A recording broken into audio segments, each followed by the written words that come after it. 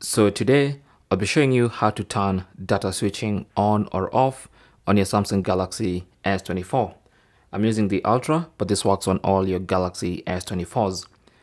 So if you have a dual SIM Samsung Galaxy S24, you know that if you go to settings and then go to connections and then go to SIM manager, you have the option to choose which SIM card you want to use as your mobile data SIM card. Okay, but let's say, for instance, since you have two SIM cards like I do here, you go to a place where the SIM card you chose does not have connection and the other one has connection, and you don't want to be disconnected from mobile data.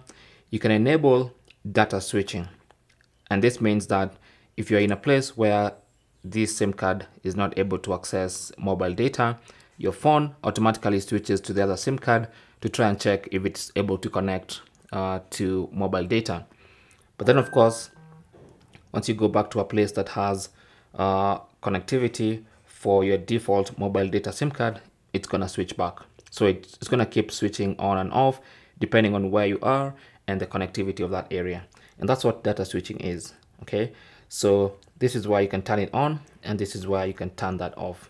Okay, now when you turn it off, it means your phone will only try to use mobile data from the SIM card you chose, and it's not going to try and switch even when you don't have connectivity. Okay, thanks for watching. Comments and questions down below, and good luck.